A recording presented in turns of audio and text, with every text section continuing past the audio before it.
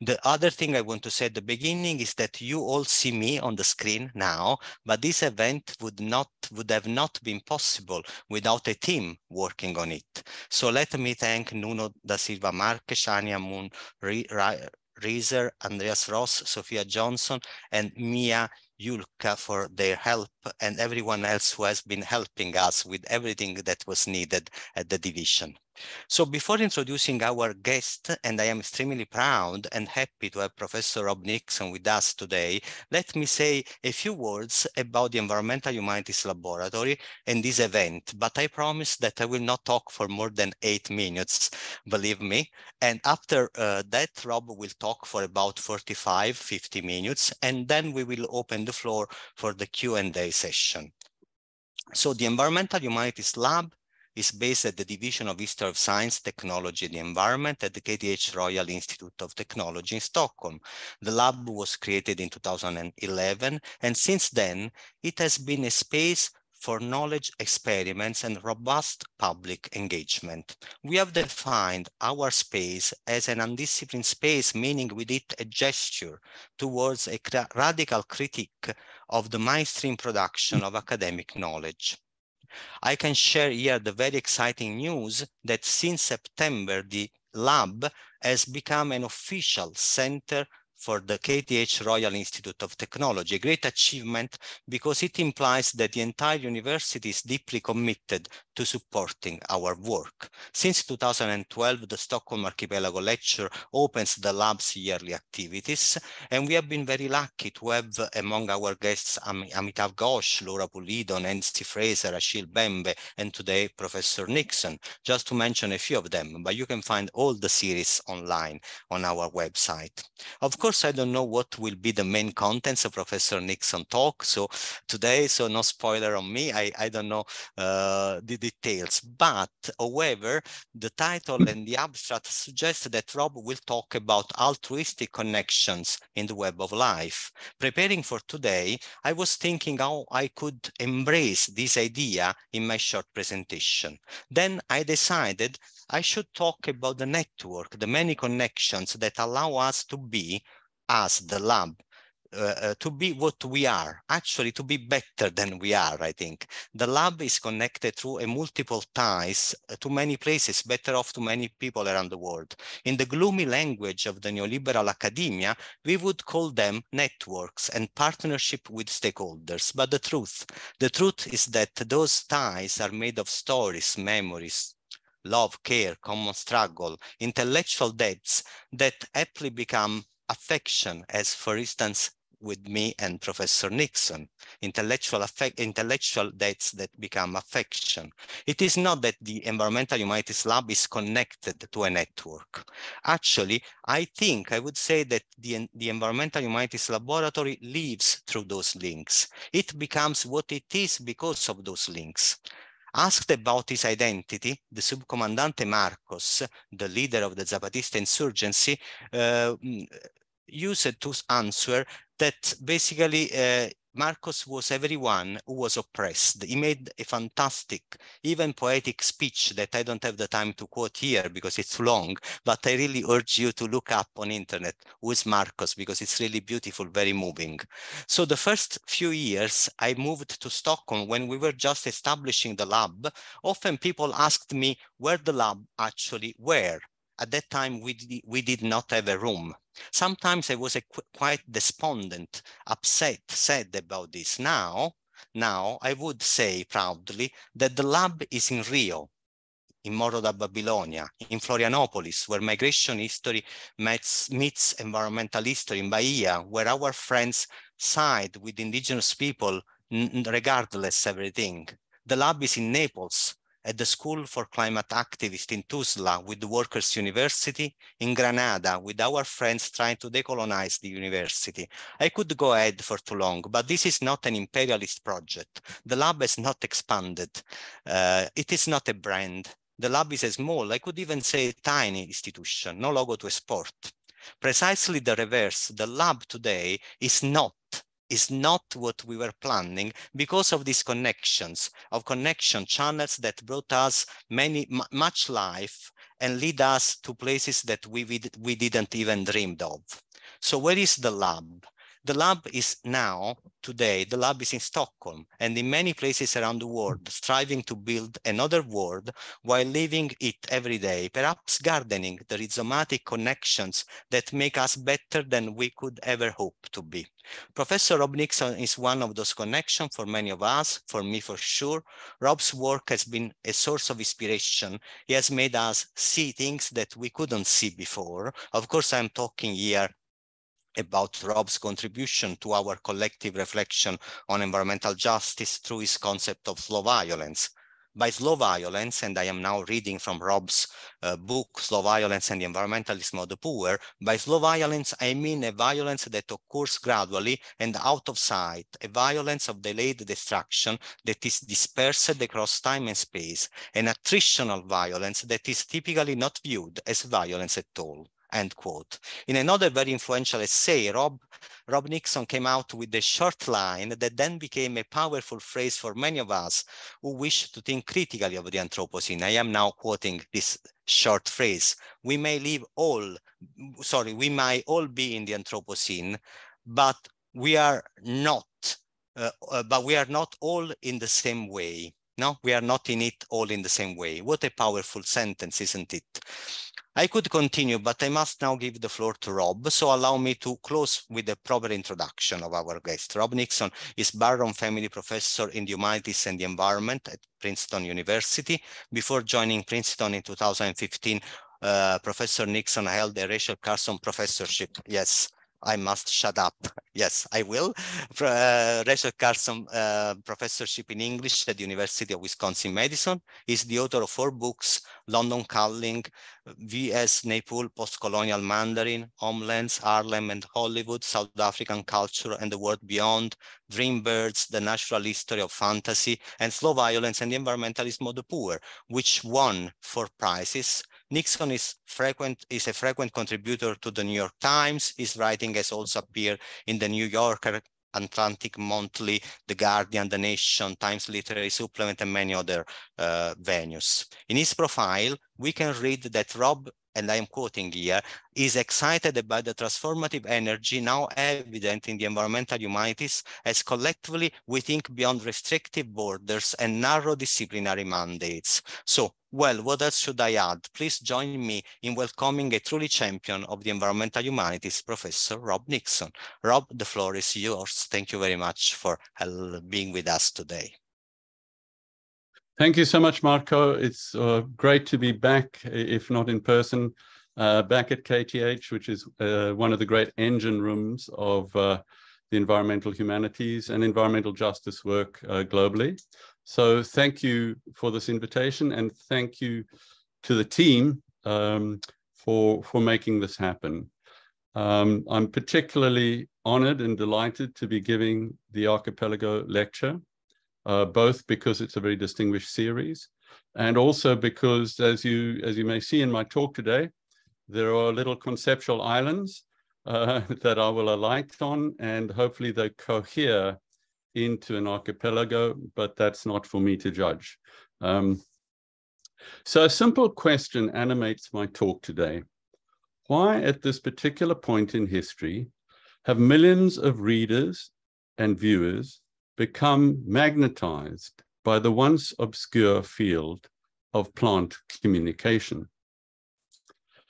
In the last decade and a half or so, a vast literature that interprets plant communication, botanical research into forest sentience, forest suffering, and plant communication, this vast body of literature has found popular audiences for the first time. So why this sudden surge of interest? One explanation might be that our forests globally are suffering. We're losing forests approximately the size equivalent of Portugal each year. But it's not clear that an awareness of metaphoric forest suffering should lead us to be fascinated by the literally suffering forest. In other words, the capacity of forests to, for instance, feel pain. Nor does an awareness of forest decline require a belief that trees have the ability to convey their distress to their neighboring trees. So the question that I'm asking today is, could it be that writers, filmmakers, readers, viewers are turning en masse to the idea of the social forest for consolation and illumination? What if the forest offers ways of reimagining the balance between self-interest and cooperative flourishing, which in most human society is badly out of joint? Could the current appeal of cooperative forest science exemplify what Indigenous botanist Robin Wall-Kimmerer describes as humans seeking guidance from older, other species? For the contemporary science of plant communication reveals hidden botanical networks of what anthropologist Anna Tsing calls, quote, collaborative survival, unquote. But the question remains, why this interest now? How precisely does the science of suffering, of the suffering healing cooperative forest, suggest alternative systems of being there at the crossroads where human and more than human communities meet and mingle?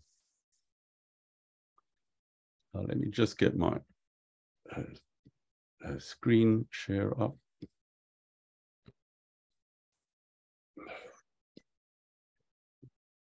Sorry.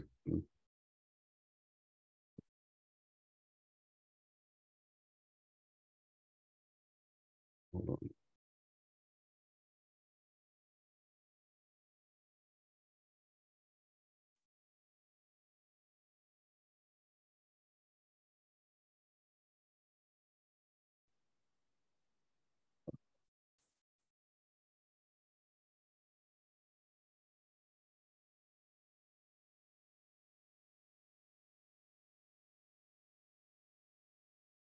I'm just struggling to get this shared. No. That's not working.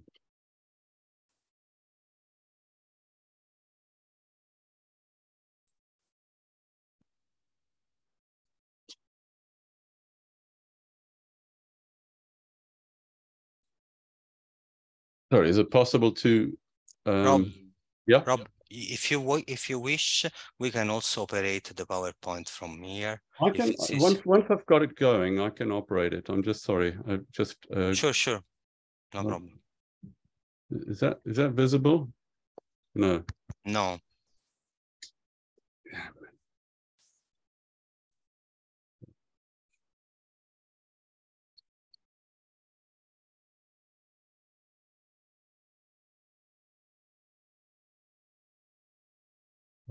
Sorry, let me get this up first.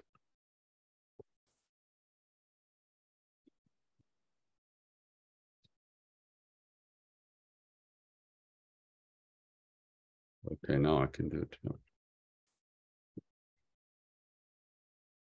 Yes. Yep, great. Okay. Perfect.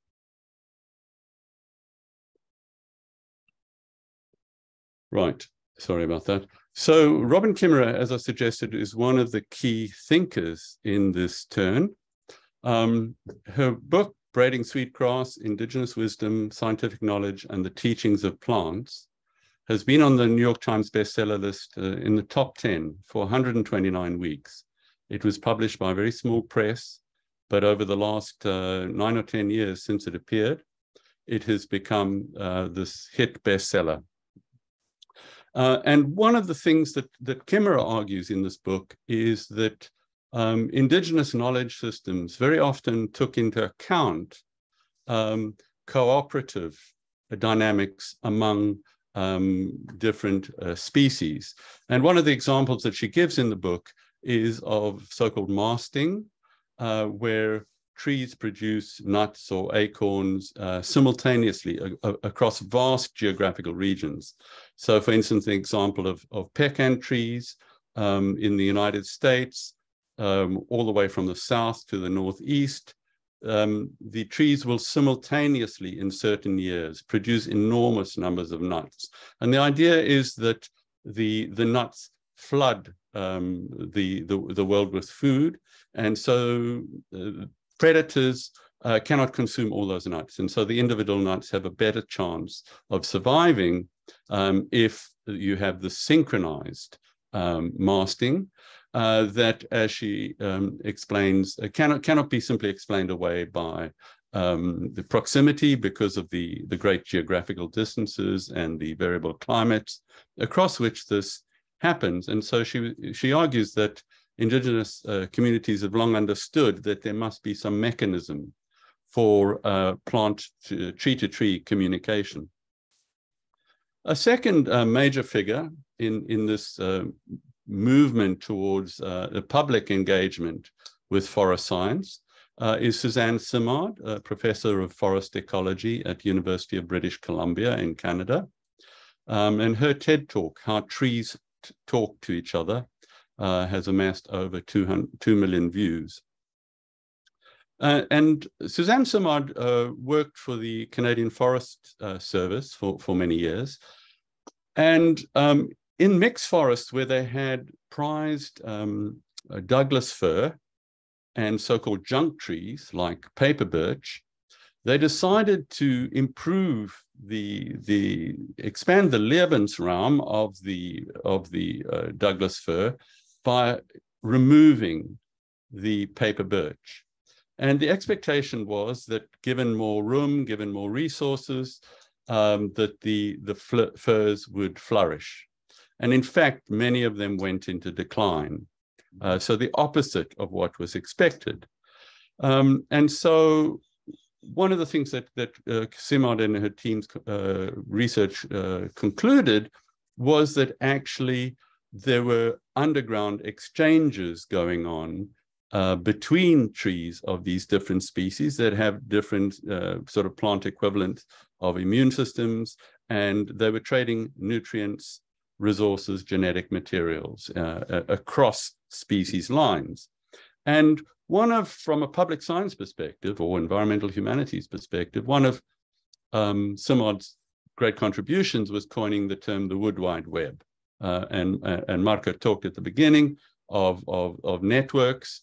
And this is a very particular kind of network whereby mycorrhizal networks, hundreds of miles of fungi beneath a single footstep are communicating and maintaining the forest's collective health.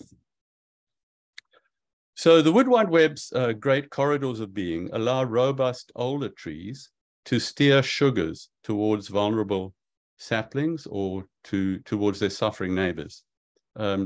Conversely, dying trees can send their residual resources back into the network to help healthy trees, increasing the latter's chances of survival. Moreover, these underground mycorrhizal networks help brace trees in a storm and enable them to share water and nutrients.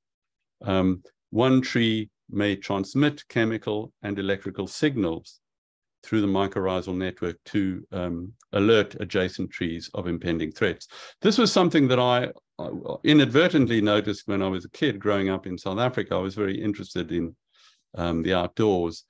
And I just happened to grow up in an area where there were a lot of giraffe, maybe like moose in parts of Sweden. And I noticed that giraffe loved to feed on acacia trees, and that they would move to a clump of acacia trees and take a few bites and then jump back. And then instead of continuing to eat where they are, they would move to the next clump of trees. I didn't understand this, but I thought it was irrational behavior on the part of the giraffes. We now know that through chemical signaling, when a acacia is bitten by a predator like a giraffe, that tree will emit chemical signals that get transmitted through the mycorrhizal network to the adjoining acacia trees. They also then are on alert and send out this chemical signal, which makes the leaves distasteful. Now, they don't keep the chemical signal on all the time because it is not, it would use energy. And so by having a kind of a community watch, if you want to call it that, there's this an element of communication through this electrical signals. So Simard and Kimmerer are very key figures in what I'm talking about today. But they're just part of a larger literature of the last few years. Some of you may know Richard Powers' The Overstory, a book, a vast transnational book and prize-winning book in which trees are essentially the central characters. And he has a key character there called Dr. Pat Westerford, who is loosely modeled on Suzanne Simard, the Canadian ecologist I just talked about. And in the novel, she does this research in the 1970s that shows that biochemical signals, like the one I just talked about with the giraffe and the acacia, that biochemical signals were being used by maple trees to alert neighboring trees of the presence of predators or invaders. She was ridiculed at the time by the male science establishment, and she went into exile, didn't get an academic job. But later, science, like the kind that Simard and Kimmerer are involved in, vindicated her, and she then became famous, writing a book, a nonfiction book called The Secret Forest. Okay, so The Secret Forest as a nonfiction book is embedded in this very famous work by Richard Powers, his fiction. Many of you have probably also heard of Peter Wohlheben, a German forester who wrote The Hidden Life of Trees. And it's a book that's been translated, I believe, into 32 languages, another huge New York Times bestseller,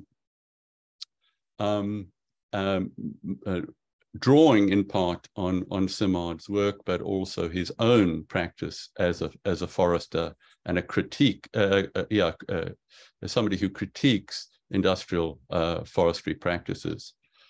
Robert Macfarlane also writes about this in Underland, his look at what lies beneath, including mycorrhizal networks.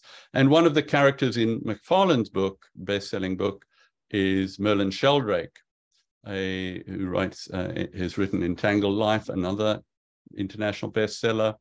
He specializes, he's a scientist of fungal networks. So I could go on. There are, in addition to these books, we have Colin Tudge's The Secret Life of Trees, David Haskell's Songs of Trees, The Stories of Nature's Great Connectors. Eduardo Cohen has written one of the most influential social science books in recent times. He's an anthropologist of Ecuador, How Forests Think.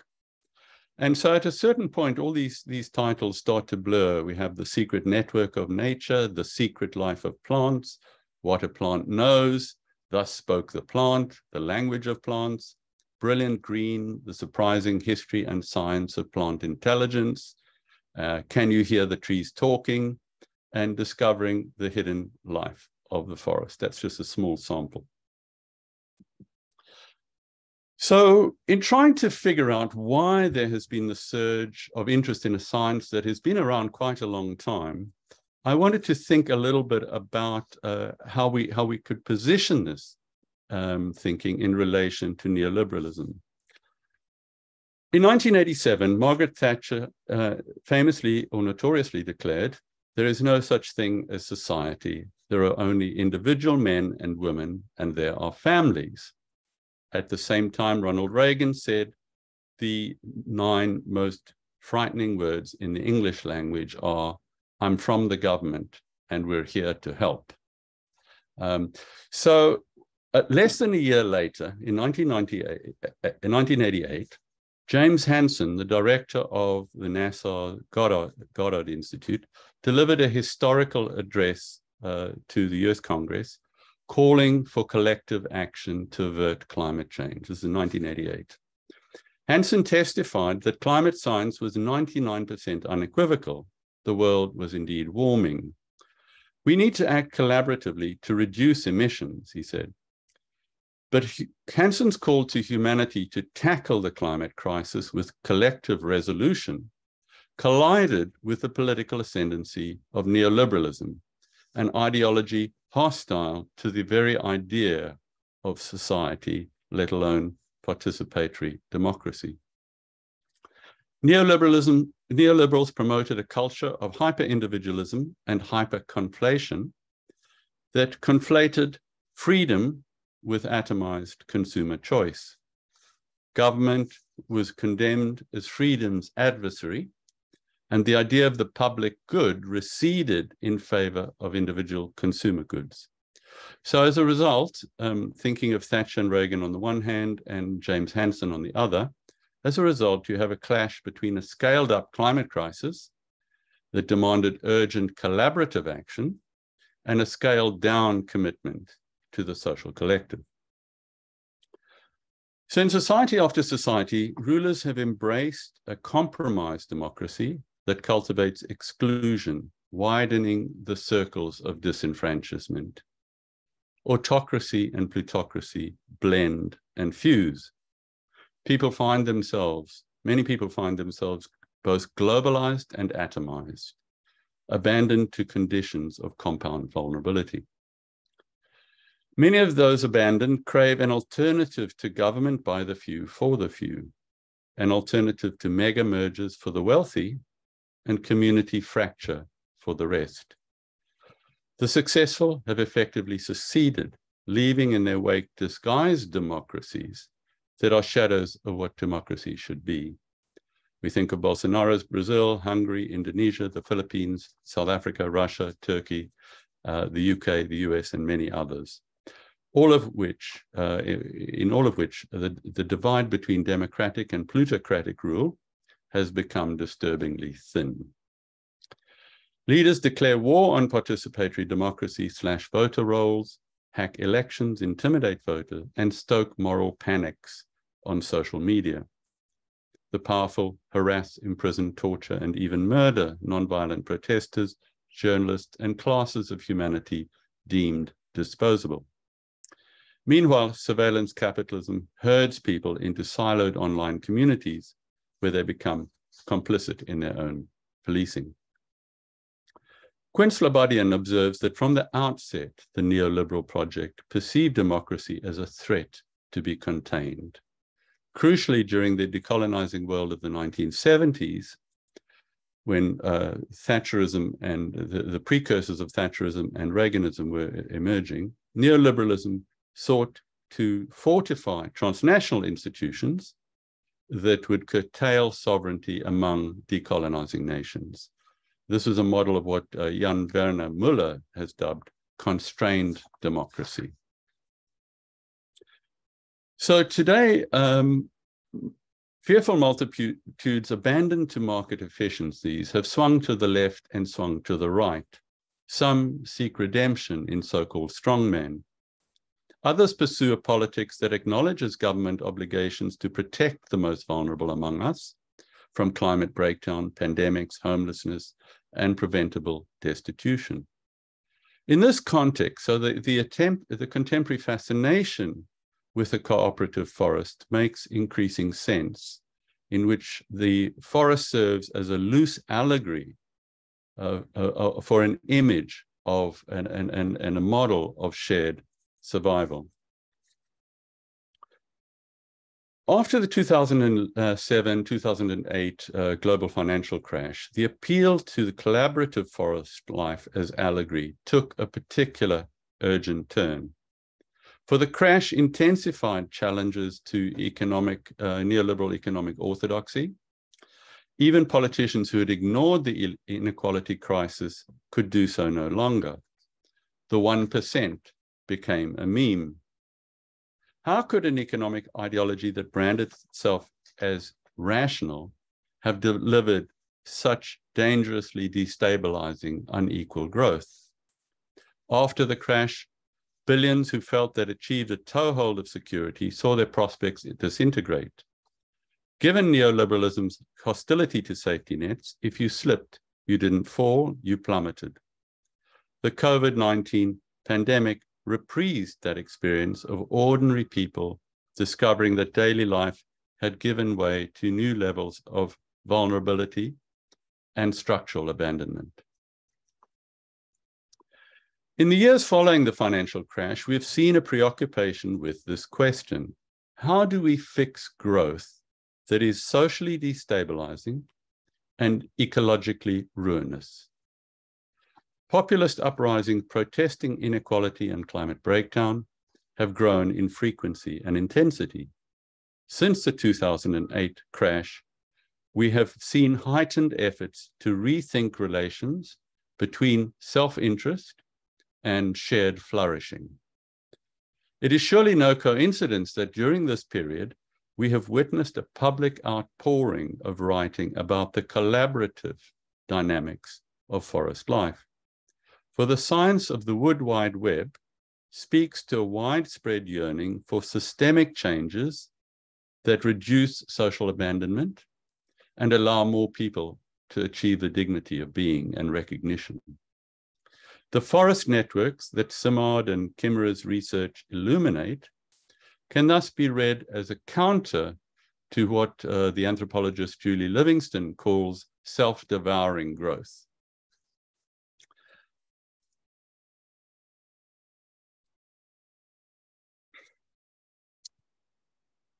So Friedrich Hayek, this famous Austrian economist and a foundational figure in neoliberal thought, argued that the mind of the market made competition the principal doctrine for organizing human life. Lawrence Summers, a former chief economist of the World Bank, has praised Hayek's idea of the price system as a kind of mind, calling it, quote, the most penetrating and original idea microeconomics produced in the 20th century, unquote.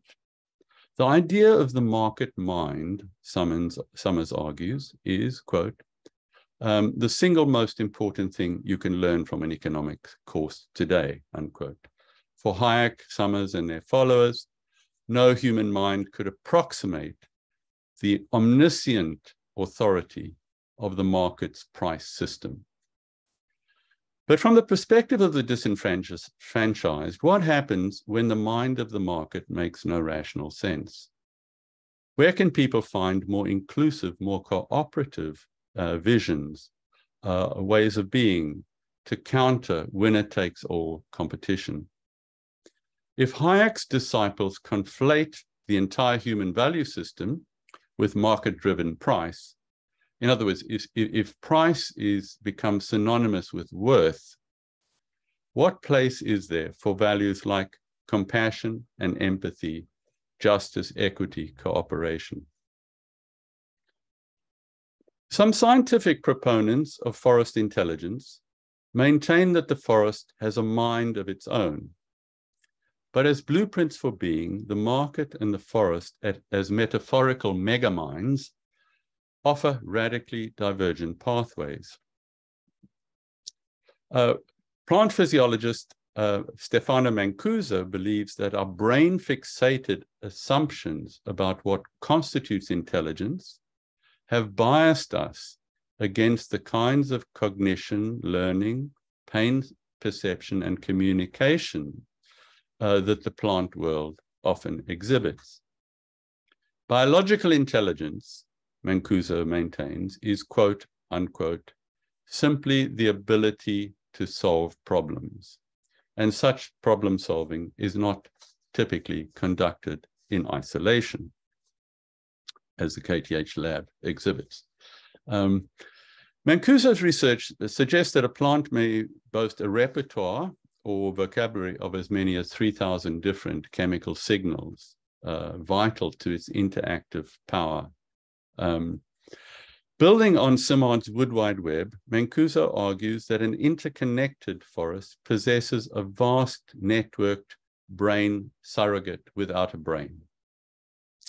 So the point is not to insist that plants are brainier than we thought, but that human intelligence and plant intelligence are essentially incomparable. Mancuso founded the Society for Plant Neurobiology, co-founded that. It became controversial because they said, well, how can you have neurobiology if you don't have neurons and so forth? So they renamed the Society for Plant Signaling and Behavior, okay?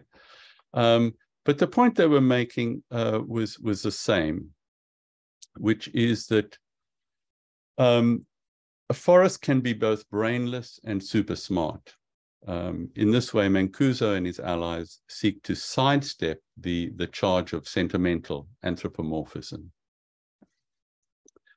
So in much of Western thought, humans are elevated above other species, whereas plants are exiled to evolution's lower rungs. Plants in this view are dumb, they're mute, incapable of intelligence, and they're burdened by a primitive immobility. So when we see a threat coming, we're able to run away or getting in our cars and escape. Plants are stuck in place. However, plants have failed to develop specialist organs. They don't have a heart or a liver or a brain or lungs. And so while they're incapable of fleeing, they can survive levels of predation that that would obliterate a human. Because a tree has no unique irreplaceable organs, it is more leeway for self-regeneration.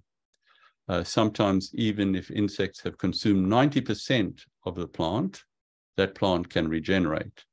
If one of our predators eats our brain or our heart or our lungs, we're basically screwed, okay? So these are different models of evolutionary intelligence. And so in the decentralized morphologies, Mancuso and others argue, plants compared to humans have a different kind of evolutionary intelligence. Hayek saw the omniscient mind of the market as driving competition forward. Much of the new writing about forest networks deploys a similar language but points in the opposite direction. The German forester Wohlleben portrays the forest as a superorganism that constitutes a kind of, in his words, mind. Suzanne Simard speaks of collective, quote-unquote, forest wisdom, a distributed intelligence that operates as if the constitutive plants in the forest comprised a single organism, okay? Neoliberal economics and cooperative biology thus converge on the same metaphor, but as blueprints for being, the mind of the market and the mind of the forest take us down different paths.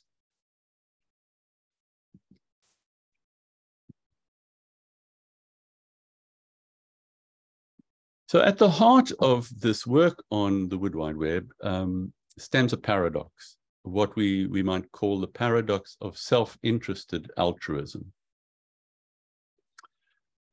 This idea of altruism, as we looked at in the relationship between the birch trees and the Douglas firs in some Canadian research, this altruism can transcend species lines. And so, as Simard puts it, below ground, the trees were conversing not only in the language of carbon, but in the language of nitrogen, phosphorus, water, defense signals, hormones, and allele chemicals, unquote. And the fact that these different species of trees are communicating with each other, and indeed across whole kingdoms of life, if we think of trees communicating with these underground networks. This precludes kin selection as an evolutionary rationale for this cooperative behavior, because they're not favoring related trees, or they're not even favoring their own species. And so that complicates this idea of kin selection as the sole driver for cooperation.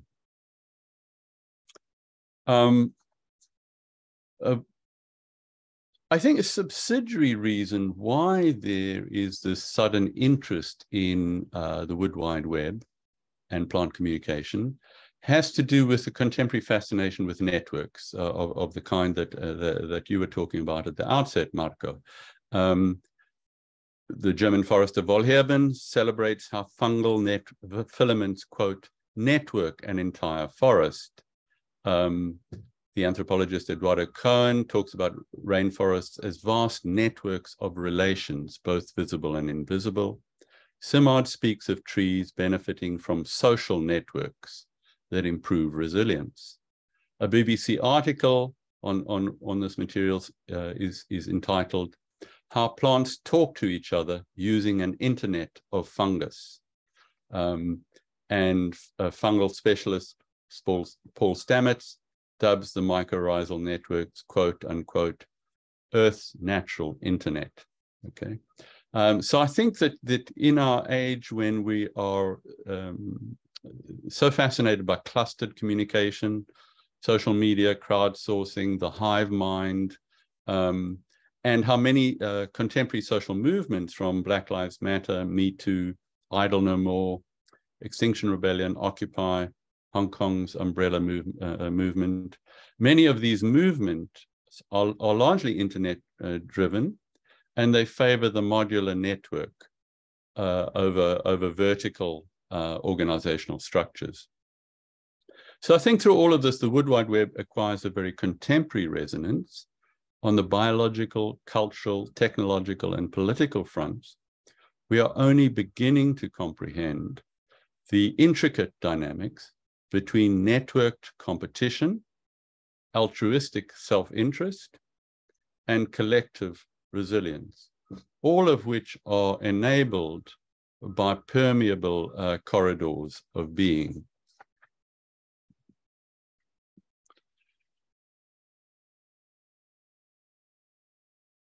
So the survival of the fittest is not a zero-sum game. Competition within and among species is far more complex than has often been presupposed. As we've seen, one of the markers of so-called forest intelligence is a capacity of fungi, trees, and other forms of vegetation to temper competitive behavior. By redistributing resources, trees and mycorrhizal networks can enhance the collective environment that allows biota to flourish. This raises a profound ontological question. If we envisage the forest as a superorganism, where does the individual tree end and the tangled web of non-tree life begin? By the 1970s, neoliberal ideologues of competitive self-interest had found a new ally. They turned to sociobiology to reinforce their ranks.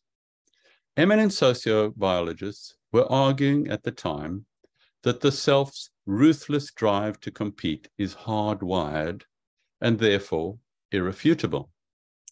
Small wonder that free market fundamentalists started invoking sociobiology in an attempt to naturalize and biologize an economic model based on selfishness. If unconstrained capitalism has a genetic rationale, they argued, it's pointless to try to replace it with some other system. So we can track the powerful tag team of neoliberalism and sociobiology back to the cusp of neoliberalism ascent in the late 70s, in mid to late 70s, within Anglo-American politics, from which it spread to many other societies and global institutions. The mid-70s saw the publication in quick succession of two sociobiology blockbusters, E.O. Wilson's The Selfish Gene, E.O. Wilson's Sociobiology, and Richard Dawkins' the selfish gene. And at the time, there were a lot of think tanks, particularly in the UK and the US, that were trying to build this link between the new science of sociobiology and neoliberal economics. And all of these helped shape the milieu that saw the rise of Reaganism and Thatcherism. The contest over the meaning of freedom became critical in all of this. For Karl Polanyi, a core problem of neoliberalism was that, quote, the freedom that regulation creates is denounced as unfreedom. The justice, liberty, and welfare it offers are decried as a camouflage of slavery, unquote. George Monbiot puts the matter bluntly, quote, complete freedom for billionaires means poverty, insecurity, pollution, and collapsing public services for everyone else. The choice we face is between unfettered capitalism and democracy. You cannot have both, unquote. Now, back in the 1980s, the feminist philosopher Mary Midgley was questioning this reactionary alliance between sociobiology and neoliberalism. Midgley found sociobiology's naturalizing of extreme capitalism as very, very dubious. She dismissed Dawkins' view on evolution as politically motivated. The ideology Dawkins is selling in The Selfish Gene is the worship of competition. It is projecting a Thatcherite take on economics onto evolution. It's not an impartial scientific view, it's biological Thatcherism. Indeed, Midgley saw the entire field of sociobiology as corrupted by kind of biological Thatcherism. She went on to say, selfish is an odd word because its meaning is almost entirely negative. It does not mean prudent, promoting one's own interest. It means not promoting other people's, or as the dictionary puts it, devoted to or concerned with one's own advantage, to the exclusion of regard for others. Just as there would be no word for white if everything was white, there could surely be no word for selfish if everyone was always just that. So in other words, she's saying that a tendentious scientific metaphor contributed to a political logic of neoliberalism that helped shape the agendas of global economic institutions. And I should say that Midgley was not alone in questioning the theory of the selfish gene. Evolutionary biologist David Sloan Wilson was another prominent skeptic, and he argued, quote, that the strong form of individual selection itself is a metaphor that creates a misleading picture of nature as selfish, exploitative, and competitive. When he got pushback on his ideas about the selfish gene, Richard Dawkins actually caved in a way, and he said he wished he'd not call it the selfish gene, but the cooperative gene. But by that stage, it was too late. The horse had left the barn, and he was remembered by the selfish gene, which became mobilized by many people on the right. So together, the ideological tag team of neoliberalism and sociobiology promoted the idea that the atomistic, competitive, selfish individual has evolved to exist in a state of relentless, self-interested competition. Yet much of the science of selfhood has been pulling in the opposite direction. Charles Otis Whitman has insisted on our quote-unquote composite individuality. And as early as the 1970s, Lewis Thomas was arguing, quote, that a good case can be made for our non-existence as entities. We are shared, rented, occupied. My cells are ecosystems more complex than New York's Jamaica Bay. So this alternative science of selfhood emphasizes permeability, offering alternative pathways to notions of self that are incompatible with the dominant strains of neoliberal thought. Neoliberals sought to remake Homo sapiens as Homo economicus, arguing that society is essentially reducible to the economy. But the Human Microbiome Project has determined that at a cellular level, any given person is only between 1% and 10% distinctively human. In this view, the self is a shape-shifting gathering place of life forms, some benign, some hostile. The colon, the microbiome of the colon, this body's so-called second brain, depends on a jostling microbial crowd without which it would cease to function. So amidst the ever-changing arrangement of microorganisms and fungi that can help constitute the self, the individual emerges as unavoidably multi-species.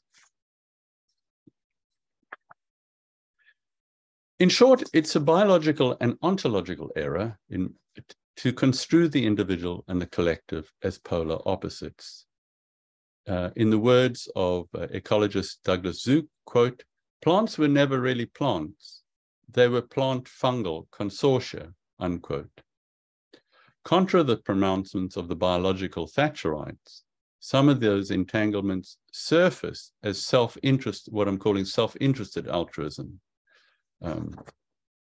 That life forms collaborate in many instances in ways that both benefit the particular and the community.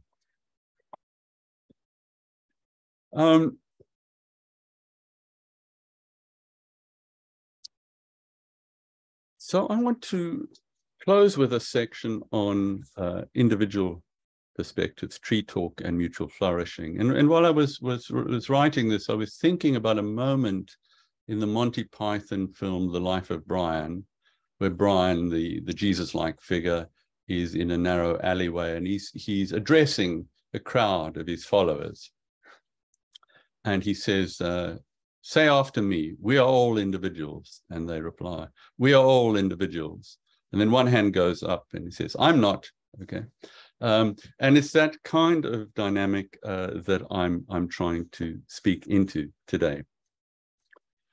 4 decades after the Reagan-Thatcher neoliberal revolution, billions of people feel stretched thin between hyper-individualism and hyper-globalization, disempowered on both fronts. On the one hand, we are caught up in a lonely churn of self-optimization driven by our algorithmic overlords. On the other, we feel overexposed to forces so global that they feel impossible to grasp, far less to transform. To many, the neoliberal insistence on short-term profit and unregulated, unequal growth feels futureless. It has the ring of an ecological death rattle. Many people yearn for something larger than the barricaded self, but smaller than the global marketplace. The climate and COVID crises have both intensified a yearning to repair a threadbare social fabric, which is also always an environmental fabric. And I'm reminded of this remark by Eula Biss in her book on immunity. However we choose to think of the social body, we are each other's environment. And that both in COVID and climate terms, that seems particularly pertinent here. Many people are hungering for empathy, affinity, connection, alliance, for less creative destruction, more palliative care. To help offset systemic abandonment by a hollowed out state, many communities have resorted to compensatory networks of mutual aid. And despite the predatory assaults of globalized neoliberalism, communal property regimes persist as forms of collective understanding, particularly among indigenous communities. It's in this context that we can read the contemporary attraction of both cooperative biology and indigenous knowledge systems. Both pretend to present personal and group survival differently from how neoliberalism presents them. For despite many divergences, cooperative biology and many indigenous epistemologies typically underscore the collaborative aspects of resilience. It's both environmental resilience and community resilience. Both knowledge systems embrace interdependence as fundamental to the nature and persistence of life itself. In many indigenous communities, that conviction has endured for millennia, predating not only neoliberalism, but even the long arc of colonialism, of which neoliberalism is a late manifestation. Robin Kimmerer's work assumes a particular importance here. I talked at the outset about her recognition of the way in which Potawatomi elders understood that trees could talk in a certain way, that they were communicating with each other, for example, when the pecan trees were masting. Kimmerer's explanation of masting, as in the case of the pecan trees, shares some common ground with Simard's account of the Wood Wide Web. Extensive subterranean networks, what Kimmerer calls fungal bridges, connecting one tree with another, thereby allowing those trees to mast in concert. Assisted by fungal bridges, the carbon surplus finds expression in a collective outpouring of nuts that Kimmerer likens to the actions of Robin Hood. They take from the rich and give to the poor, so that all the trees arrive at the same carbon surplus at the same time. Through unity, survival, all flourishing is mutual. So by invoking Robin Hood, Kimmerer is suggesting here a larger commitment to redistributive politics, to an insistence that the survival of the fittest is a scientifically skewed figure of speech. Kimmerer, Simard, Mancuso, and others offer an alternative set of linked metaphors: the Wood Wide Web, fungal bridges, mycorrhizal networks, all dramatize interconnectedness rather than centering agency in a bounded sovereign self. Okay, and while we've been thinking about the masting of the pecan trees, the synchronized production, made me think also of something like the murmuration of starlings, which you see in many, particularly around bridges in Europe and North America, with these enormous complex patterns of thousands upon thousands of starlings. And the sort of biological argument for that is that they confuse predators like peregrine falcons who struggle to target a single bird, and that the single bird's chances of flourishing are increased by being part of this cooperative collective pattern in the sky. The work of Kimmerer and many other indigenous thinkers refuses a damaging species exceptionalism. That refusal runs deep in many indigenous cultures and long predates the inequities of the neoliberal age. Settler colonial cultures have repeatedly sought to impose on indigenous lifeways a hierarchical worldview in which Cartesian dualism and utilitarian economics prevail. From a pervasive colonial perspective, human ingenuity is what grants nature meaning by imbuing dumb matter with economic value. In these terms, inert nature acquires value only when humans convert raw material into commodities. And the commodities then become lively actors by entering the dynamics of the market. But trees are more than timber in waiting. They are lively actors shaping Earth's life system. Trees exemplify what biologist Lynn Margulis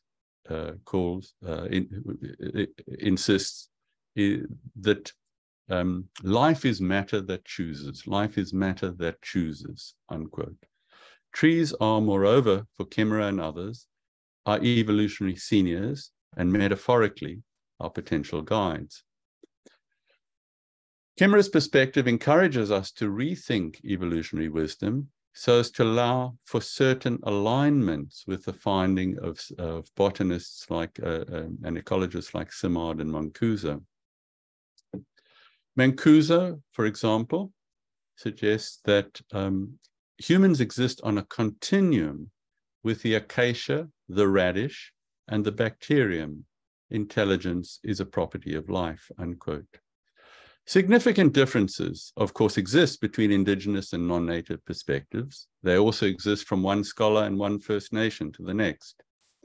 But indigenous epistemologies and the botany of cooperation do share some common ground, including this: they spurn or reject the idea of Homo sapiens as standing above ecosystems in a posture of earth mastery that vindicates earth plunder. Kimmerer, Simard, Mancuso, and others reject a supremacist, separatist ideology of biotic hubris. These affinities, however partial, remain vital, for it is out of such alignments that coalitions for deep change arise. So the interactive forest suggests an alternative path forward to that promulgated by neoliberal think tanks.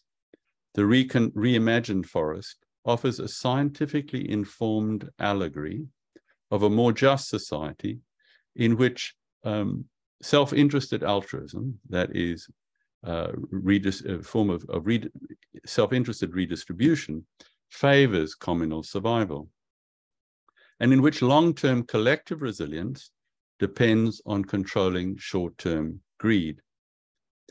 This ascendant understanding of forest dynamics provides a counter-narrative of flourishing, a model of what George Monbiot has called, in another context, private sufficiency and public luxury, unquote. The stakes in all this are huge, for as environmental writer Kennedy Warren observes, quote, "It is precisely by challenging the philosophical boundary between sentient human and insentient earth that ecological repair becomes possible. Undertaking such repair demands that we reimagine the boundaries of being with a fluid, scientifically informed generosity. That is, with a generosity that has long been evident in indigenous cosmologies, but that neither neoliberal economists nor biological Thatcherites can entertain." In closing then, let me just say this. It's small wonder that the ideas of self-interested altruism have become a source of public fascination well beyond indigenous communities. Small wonder that in the second and third decades of the 21st century, defenders of the greater public good should be drawn to the science of resilience through sharing. And small wonder that as neoliberalism rips up the social fabric and rips up the web of life, forest defenders are reaching out to build vital coalitions of repair. Thank you.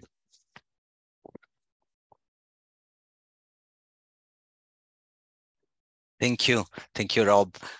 Unfortunately, this digital setting does not allow so much the clapping, I guess, but at least I want to join in this way to compliment and thank you for this fantastic speech. This is a moment in which I would ask Andreas. Andreas Ross is actually our director, is helping us out with all the technicalities of Zoom. So maybe Andreas, you can bring Nuno up on the screen, because Nuno will help us to organize the Q&A. Hi, Nuno, the Q&A session. And also Anya, maybe we can start with some questions from the audience here on Zoom, and maybe Anya, you can then collect questions from the room, from the division, if there is anything. There, so Nuno, yes, the floor is yours. Let's see if there are questions for Rob. Yes, so we have two questions here. We have three. We'll start with the first one from Abdel Hafid Jabri. And the question is, don't you think that the other difference between human and plant intelligence is the fact that while humans can be individually and collectively intelligent, trees can only be collectively intelligent through their signal communication. This reinforces the idea of cooperativeness rather than shows the limits of their intelligence. So that's the question. Yeah, no, I think that is yeah, that's a very important question. A tree is not a tree is not a tree. In other words, there's been a lot of attention to tree planting as a strategy. But if you don't understand the connectivity of trees, if you're just planting individual trees as individual trees, you end up planting a plantation, which is the opposite of a forest, the anti-forest, where those interconnected interdependencies are neglected and not understood. And so you have a very, very depleted set of trees that are not contributing either to carbon as carbon sinks or to biological complexity. They don't sustain biological complexity. So yes, I think that there is this difference that trees obviously, some botanists believe that 90% of terrestrial trees are connected by these vast mycorrhizal networks. And so I think, yes, there is perhaps a difference in the capacity to function in isolation. Yeah. Okay, thank you. And John Ponsaran then asks, what is your commentary to the desperate attempts of neoliberal apologists to reconfigure the socially dysfunctional and morally depraved dominant mode of production as a benevolent system capable of assuming the following camouflage, and he quotes, capitalism with a heart, creative capitalism, and capitalism with a conscience? Yeah. Okay, so a lot of that, greenwashing has been mobilized, for instance, by the oil majors, by big carbon. And so, for instance, famously in Britain, BP ran a campaign saying, what are you doing for the climate today? Trying to individualize actions. And one of the responses on Twitter was, I'm boycotting BP. And so this idea of capitalism with a conscience, of a benign neoliberalism, often deploys the individualized actor, and while at the same time doubling down on the structural inequities that prevent an inclusive democracy from taking hold. Yeah.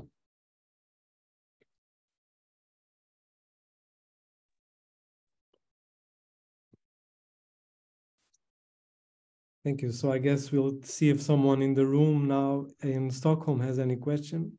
Or, yeah, I think that, I don't know if the room is already No? Okay. It's ready. Otherwise, I can also jump into the discussion. Well, first of all, I found very funny the idea of the Acacia community watch against giraffe. I was imagining the situation, a dystopic situation. Generally, when I think about community watching, I'm thinking about the gated community, not so much of the savannah. So it was really funny. Thank you, Rob. Well, I have a question that is a bit, I am struggling with something. So I understand the beauty of this, cooperation versus competition, no? Mm-hmm. And I think it's the power of this epistemologies, of ways of seeing the world. But maybe I'm now a little bit stretching too much, but what about conflict? Because I mean, in the social world, in the social movements, conflicts is a very important engine for change. You know, we wouldn't be where we are, the little that we are, without, you know, social movements, conflicts, revolutions, you can even say struggles. So is it possible that this falling in love for, you know, the connection of plants is also a way for us to overcome the fact that we are uncomfortable with conflicts? And this is maybe a problem, because, you know, to enhance, to do something, many times you need a lot of cooperation, but the cooperation many times is against something else. I don't know if I look a little bit too negative, and I might be wrong, but I am just, you know, thinking with you. I completely see the point, and I see the clash between the Thatcherism, Reaganism, and cooperation, but I am also a bit worried about, is it also a little bit that we fear conflicts and we cannot even see conflicts? Yeah, I stopped. Yeah, no, I think that's it's a really good question. And so, you know, it's not a question of replacing one model with another. There is clearly conflict in the biome. That what we're talking about is reconfiguring a complex duet between cooperation and competition or conflict. And so, I mean, even Darwin at one point, when he was registering the competitive elements, what I call self-interest and altruism in ecosystems, he worried at one point that this might undermine his theory, you know. But clearly, people can advantageously use cooperation, or life forms can advantageously use that to advance their interests. And as I was saying, there is a blend of competition or conflict on the one hand, and on the other hand, cooperation in more complex modes than were previously understood. And so I don't think this. I'm not suggesting that the forest is a kind of Shangri-La of tree on tree, a tree on tree love fest where the tree huggers are the trees themselves. You know, I'm not suggesting that at all. I'm not trying to downplay competition. I'm just trying to integrate this other dimension of life into a system that will always be replete with competition and conflict. Yeah.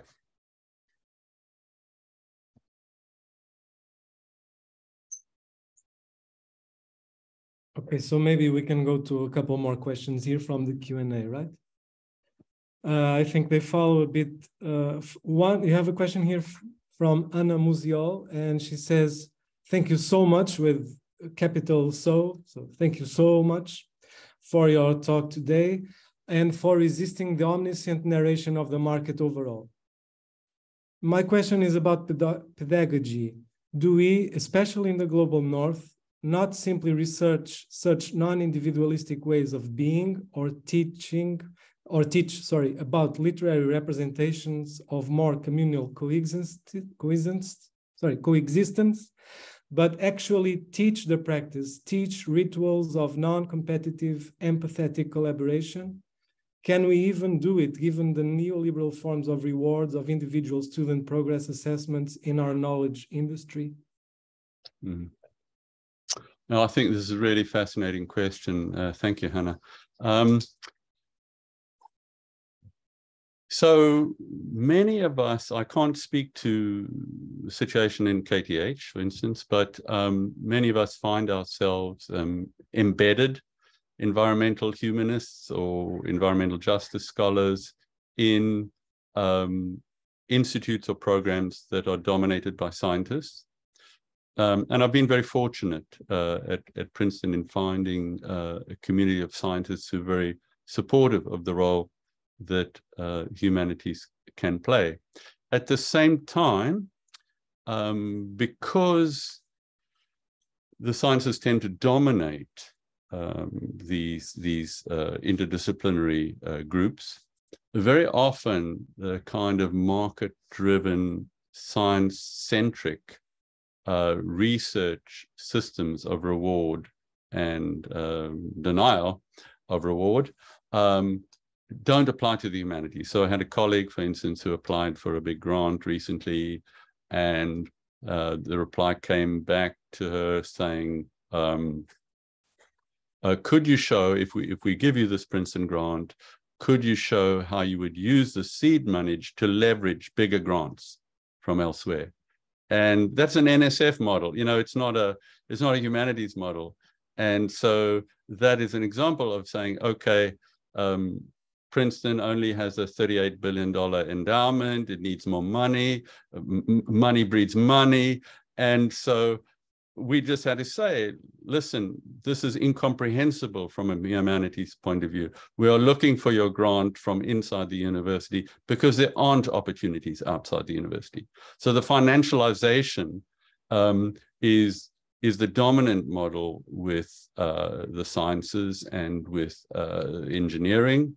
And we constantly have to protest the eccentricity of our case, which is also an argument for the value of knowledge as opposed to the value of grant accumulation.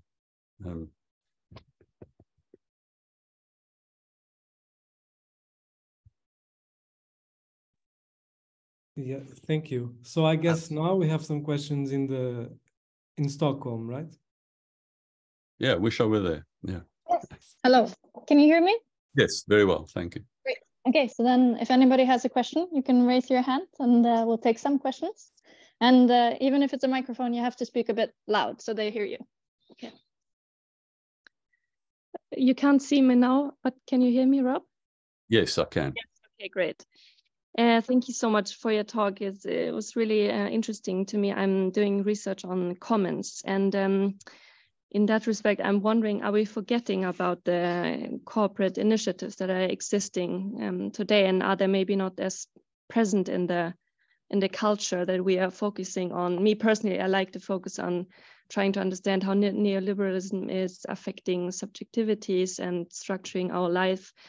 But are we forgetting about these initiatives, and are we really all neoliberal through and through, competitive, self-interested beings? And the second part of the question is, do we have this interest in forest altruism and this amazing ability to behave cooperatively, maybe because we are I guess in the capitalist core, we are alienated from nature and therefore can establish, or this can develop this affection for nature as being something that is romantically, that we can create some love for it, because we, as Marcus said, we don't have to deal with the conflicts that cooperation actually entails.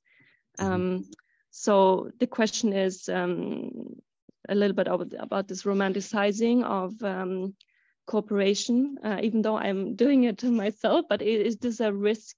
And are we forgetting about the cooperative initiatives that are already existing? Thank you. Thank you so much. That's a fascinating question. So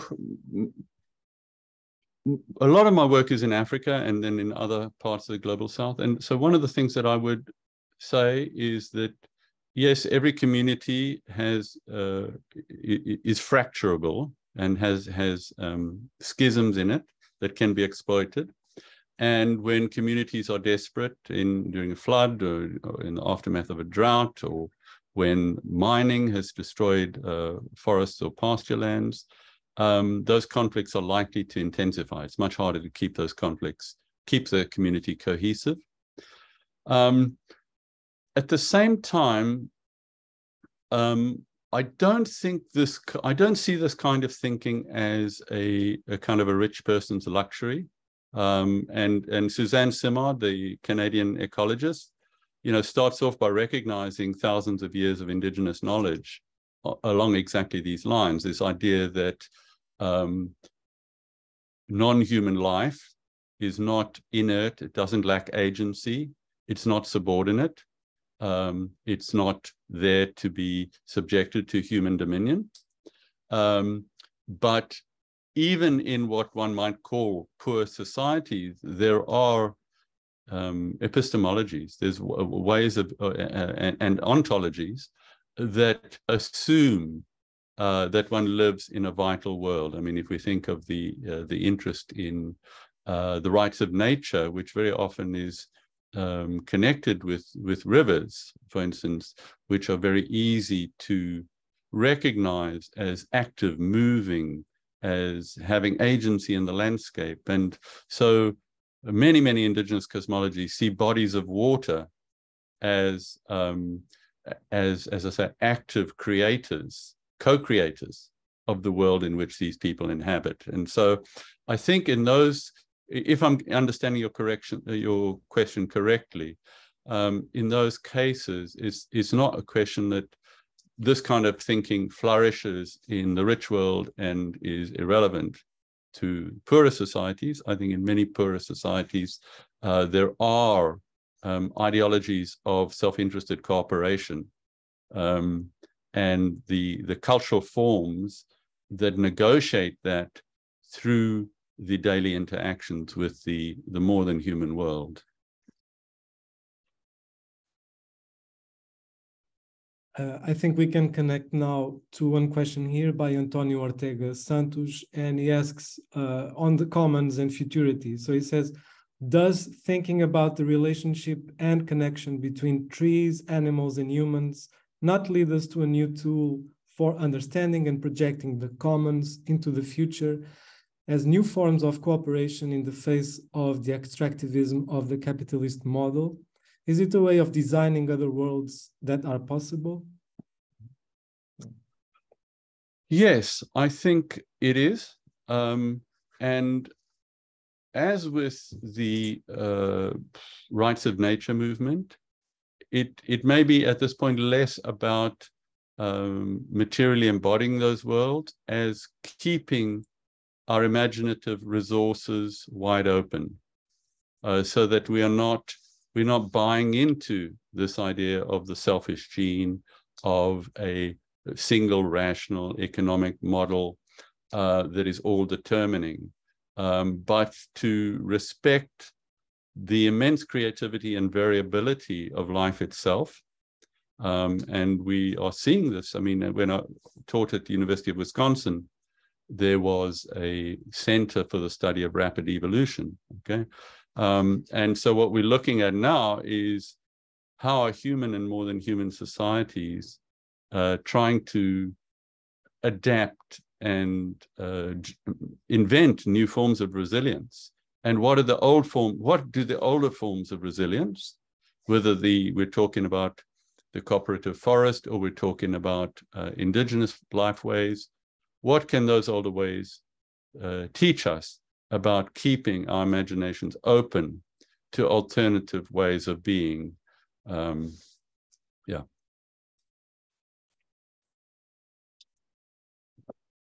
Thank you. I think there are more questions in Stockholm now. Yeah. Raise your hand, left up. I see you last question. Thank you so much, Rob, for a beautiful presentation. My name is Nina Worms. I felt that it was very hopeful and encouraging. And it's also a way to help us think about social movements. And I really enjoyed the way in which you sort of weaved that in. But I wonder if you could help me with the thing that I'm struggling with. And that has to do with this neoliberal idea of individualizing action that is very often criticized.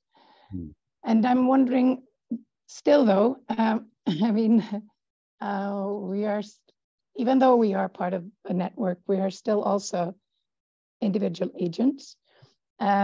So could you help me think about how to argue in an affluent society like ours, where we do have agency, many of us, and we're part of the problem, and we have a responsibility. How does one think about those relationships that actually make the change, right? The social movements that you talked about that consist of individuals that want to make a difference. This sounds trivial, but I feel that I I've been in a research project where we look at how people sort of argue when they trying to mend the gap that arises when they don't act for climate, like sort of inertia.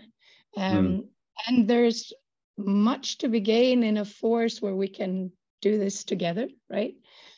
So I'm not sure how to maneuver when I argue, well, we who are able should try and move into social movements, and I get the argument that's a neoliberal thought. Do you see where I'm getting at? So how can I think about the individual in a constructive way for those who have agency and would like to make change? Right. I think that's a really important question, and it's a question that I deal with constantly, or engage constantly with my students around that specific question.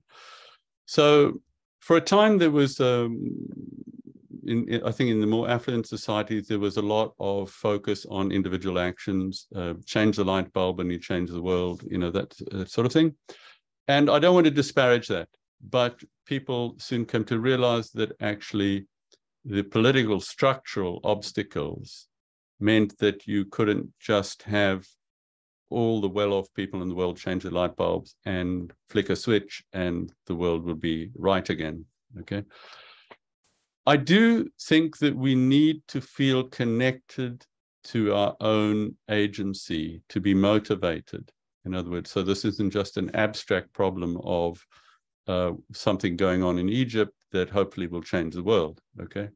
Probably not, but hopefully change the world. So the sense that it's remote from my own actions. And so people will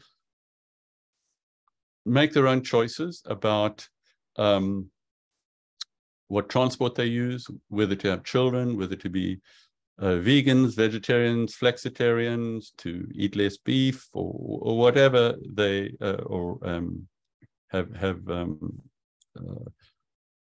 whatever actions that seem to align with our own ethics in regard to that. But the ethical domain in itself is insufficient. But when we recognize in others around us people who are eager to make similar gestures and are motivated similarly, we do create these nodal communities. And as Marco was saying in the beginning, there are these networks of support. So both locally and more broadly, you see like-minded people trying to think of ways both to influence the sort of the mega politics, but also to change the way that we live on an individual basis. And so I think that we need both of those. We need the acknowledgement that without the large-scale political will, we're not going to get to those targets, those transformational targets. But also that in our daily lives, there's something gratifying about being connected to meaningful action and to being connected to other people who recognize a similar set of life values, if you like.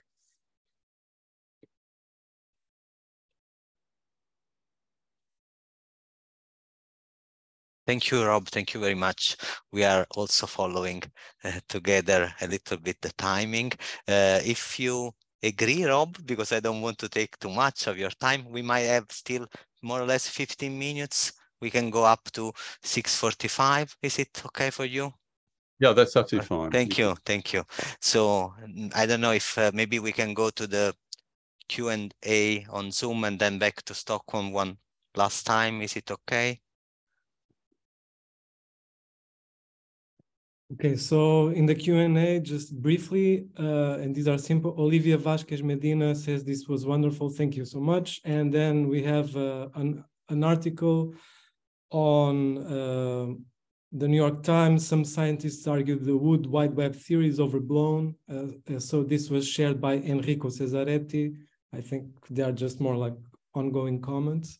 Mm-hmm. There's a question here on urban planning by Elisa Privitera, and I will read it now. Dear Rob Nixon, thank you so much for your great presentation. I'm an urban planner by training and with interest in environmental justice studies and environmental humanities.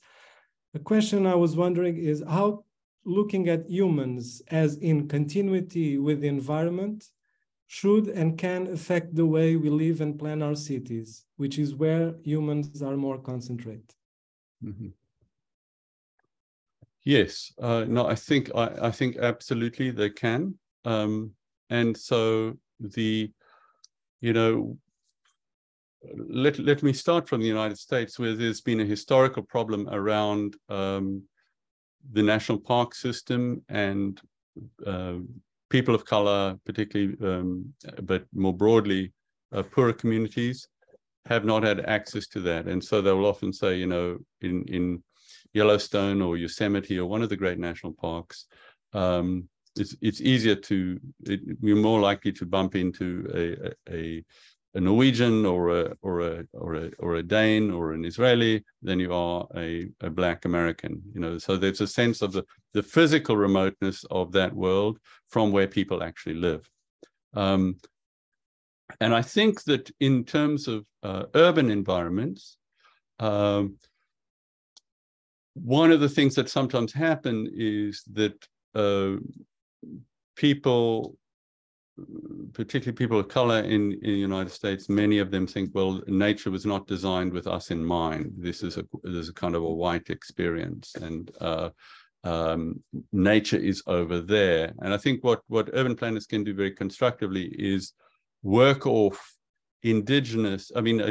local ideas about what constitutes nature and what constitutes natural benefits within a particular park, within a community garden, or things like that. In other words, nature is not something that you save up money in order to visit every few years if you're lucky, but actually is interspersed in urban life. And there's a very interesting, I'm glad you raised this question, there's an interesting movement called Just Green Enough, which addresses this particular paradox, that we know that even in richer countries, poorer communities or poorer neighborhoods suffer from more pollution. So, for instance, the bus depots in New York are mostly concentrated in Black and Latino areas, when more people there particularly children, get asthma and so forth. So the one solution is to plant trees. These are not typically green neighborhoods. But I was reading an article recently by a guy who was protesting the gentrification of Harlem. And these little kids came up on bicycles and they said, what's going on here? What are you protesting? And said gentrification. And the one kid, little 12-year-old boy, turns to the other kid and said, oh, they were planting trees on our street. And I knew those trees weren't for us. That the association was, oh, if they're planting trees, it means other people, those people are coming to take over our neighborhood. Okay. So how do you walk a line between the physiological benefits of having tree communities in these neighborhoods and not having the greening of a neighborhood become a kind of a gateway drug for the takeover by richer people or different people, So I think those are the kind of ways in which, if we think about both the biotic communities of the trees in the park, and we think, or in the trees on the street, and we think about the relationship of these communities to the presence of trees, the historical relationship and the contemporary relationship, and say to them, what do you value about this park? What do you see? How do you use it? And what are the dynamics that would both improve the park without risking neighborhood eviction, in a sense?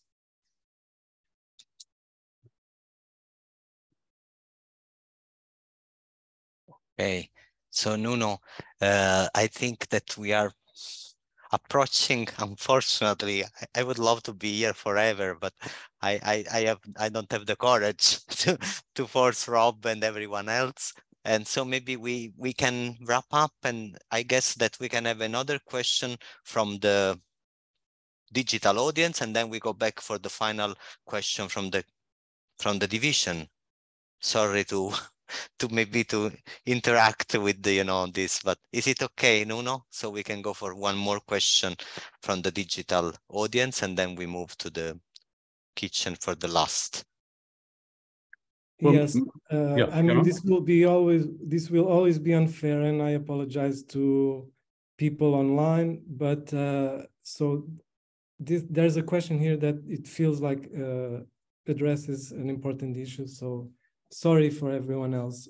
Emma Maris, she asks, fantastic talk, and then she says, do you have thoughts about using these metaphors of tree altruism to create a productive conversation without falling back into the fallacy that the natural is by definition the good? Yeah, I think that's an excellent question.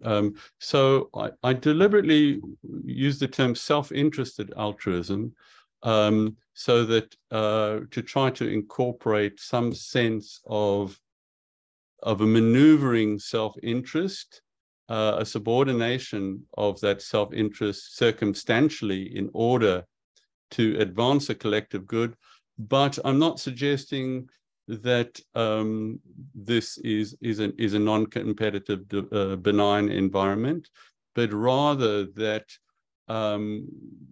we can liberate ourselves from a narrow view of full-on, absolute, non-stop competition, that we need to recognize that even in a competitive environment, we see this on reality shows all the time, collaboration can improve your chances. So I think it's a little, I'm certainly not reaching for an idea of natural purity or that these trees are very kindly, very kind of lovey-dovey towards each other. No, they can be viciously competitive.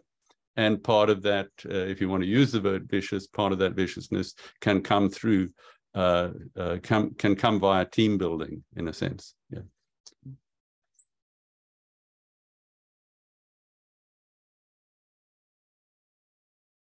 Okay, thank you. And so there are a couple of questions more in Stockholm for us to finish the session, right?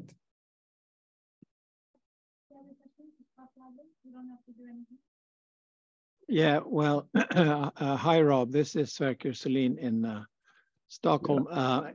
And it's very, very good to hear your talk. And I learned a lot about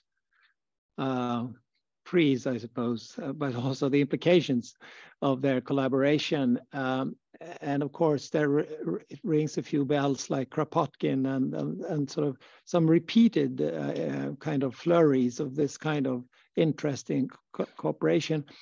And I'm a bit curious about the structure of your argument. You seem to make one empirical observation, and that is these books are selling pretty well and they reach out to many people. And that is a good sign because the kind of implication of that is good, that collaboration is something we should do more about, and I fully agree with that. At the same time, you seem to suggest that there's a normative way of following up on that and argue that this is the way to go about things even broader politically and so on. What I'm curious about is how far you can get with that, because at the same time as these books are selling very well, we see a populist right rising very quickly in Europe and other places, not least in the United States.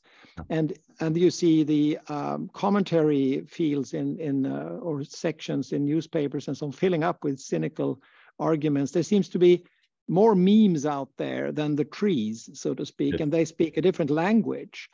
So how do you, how can you use your argument in sorting between these various strands? Will there be anything in your empirical observation that takes you anywhere further on the normative front and on the political front, so to speak? Or is this just a way of different camps always competing as they always did? Or are you making projections about the future? Yeah, thanks. That's a very, very good question, Sverker. Thanks. Yeah, I think, you know, at one point I talk about how with this pervasive sense of widening inequality, growth without distribution has left many populations feeling abandoned. And so as we see from Italy to the United States, to Bolivia, to Indonesia, to South Africa, so many places, the response can veer left or right. There's no preordained outcome to that.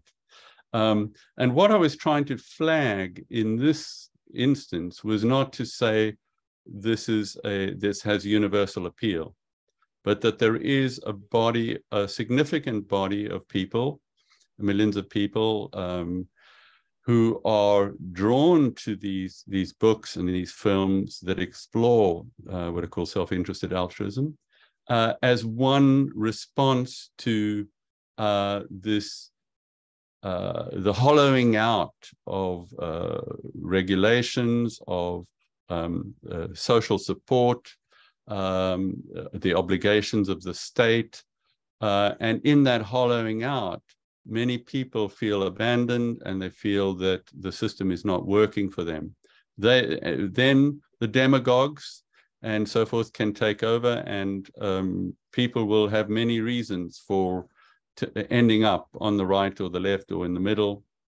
So I'm not making a deterministic argument, but I'm making an argument that is trying to unpack why at a particular moment, much of the science has been around a long time, you know, from the 80s at least, in the 90s, but didn't really take off in this way. And if I can make a slightly analogous argument, you know, when Crutzen and Sturmer coined the term Anthropocene in 2000, for a long time it was pretty dormant. And that was during the 9/11 era and the era of the war, so-called war on terror, the invasion of Iraq, Afghanistan. There was a certain idea of threat that was, I think, inhibited the debates around the Anthropocene and the debates around climate change. Then with the economic crash of 2008, suddenly inequality was everywhere. Even the right had to talk about inequality. And people felt really crushed and abandoned. And it was in that context that the dominant idea of extreme Islamic terrorism and war and invasions and that was starting to recede in favor of these other concerns around economic injustice, which took more center stage.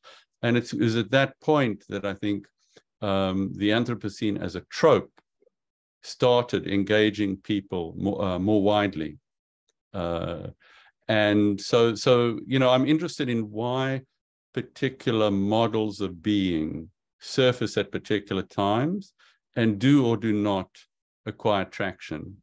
But I'm not at all suggesting that attraction is universal, but it's just an attempt to bring some historical understanding to the conditions that create in people a hunger, a yearning, a fascination for certain ways of thinking that they may feel are being neglected or disparaged in the contemporary environment.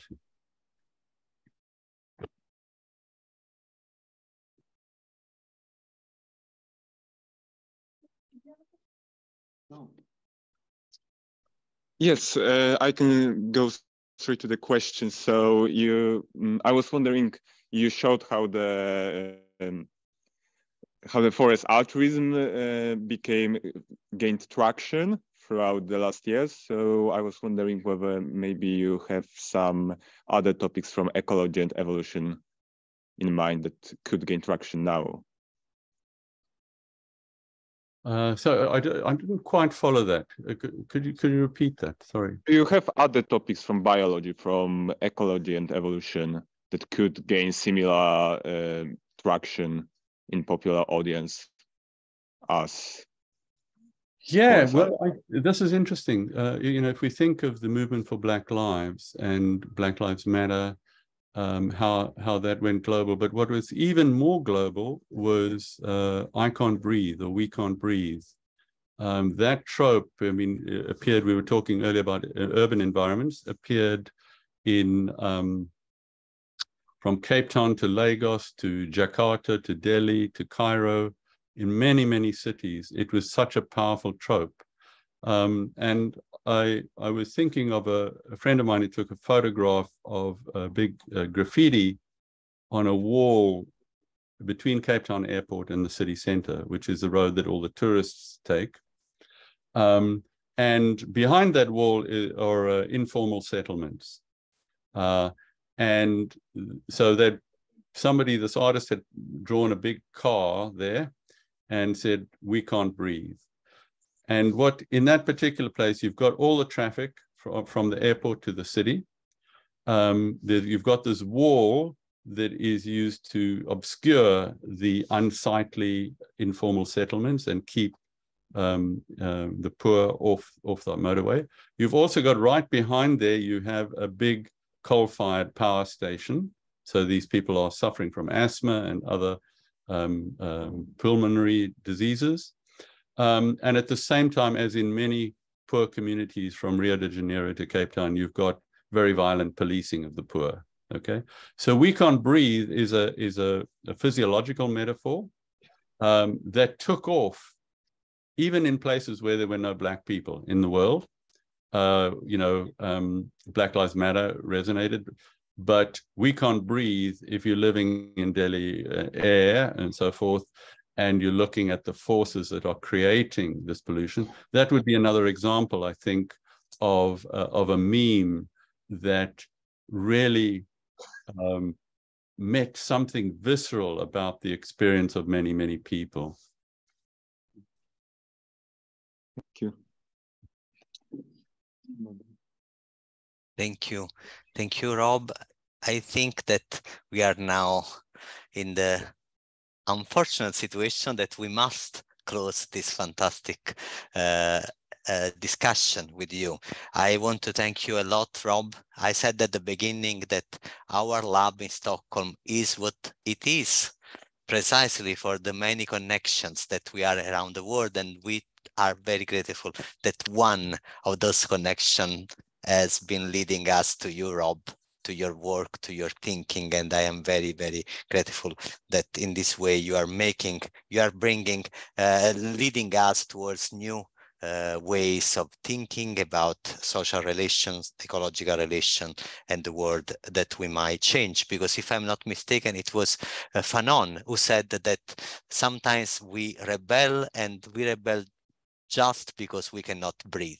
I am more or less quoting from him, not word by words. And so maybe there is this rebellion that is built upon cooperation and different ways of imagining our present, our staying together, and our future. Thank you. Thank you very much. And I really apologize to those who didn't have the possibility to ask, and especially to get your answer, Rob.